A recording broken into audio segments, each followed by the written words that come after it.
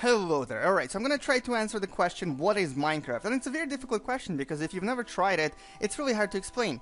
In essence, it is a sandbox game. What does that mean? Basically, it's a game where you can do everything. Anything and everything. So, and the best way for me to explain what you could do with it is to show you what I made in the last 2.5 hours. So, this might look familiar to you. Oh no, it's a sign, and it says stuff, and there's an address here too.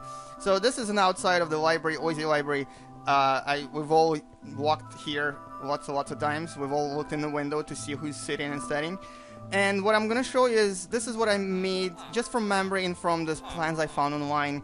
So basically I recreated the OISE library. The entrance is right here, automatic door opens. Oh, someone's talking to the security guard. There's an OISE sign right there behind him. This is the area where we'll sometimes sit and meet our friends. Coffee shop in the back. Doesn't actually sell coffee yet, but it does sell food. So this is a food dispenser that has vegetarian food, carnivore food, and dessert. So if you want some vegetarian food, oh, look at that. There's some sort of a pie thing. And if you want some dessert, just give me a potato, I think. Alright, so not exactly, not the best dessert in the world, but there's a bunch of other stuff that's randomly generated. Now let's go inside the library and check it out. So this is OISE library. It's open, the doors open automatically. The return box thingy. The librarians are right here. They're behind glass because they kept running away from me, and I told them to stay inside and help people, but they just don't want to help. This is the area with computers, or also known as magic machines of the internet.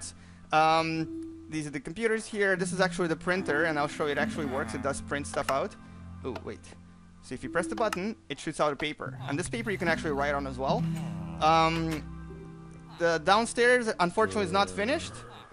And it's not finished for a reason that is apparently there's a flooding, because I made a mistake of building this on water, so basically it's closed due to flooding because there's water everywhere. OISE signs on the walls. This only took me like 5 seconds to include, so it's pretty easy to introduce these things. There's all these like random people pictures here on this wall, which is actually in the real life as well. So a lot of this is quite authentically reproduced. So this is a stage where people speak all the time. This area I've never actually been in, so it's not familiar to me, but I use the schematics to basically reconstruct these bathrooms for men and women. You can go inside them, you can check it out. There's a toilet in there. And the bookcases, obviously. So this is only the first floor, and it only took me about 2.5 hours, but this kind of gives you an idea that, oh, also the lights are electrical here, so that's pretty cool. So this game also has electricity. It has all sorts of awesome ways of making different circuits and stuff, so you can actually make a computer inside the computer. And this gives you an idea that this is an amazing tool for students to not only play, but create things that you want them to create. So for example, oh yeah, there's no second floor. I haven't finished it yet. For example, if you want to ask your student to recreate a part of your story in the book, you can actually ask them to use Minecraft, and they can totally recreate the entire book. Like for example, Hamlet in Minecraft. That'd be awesome.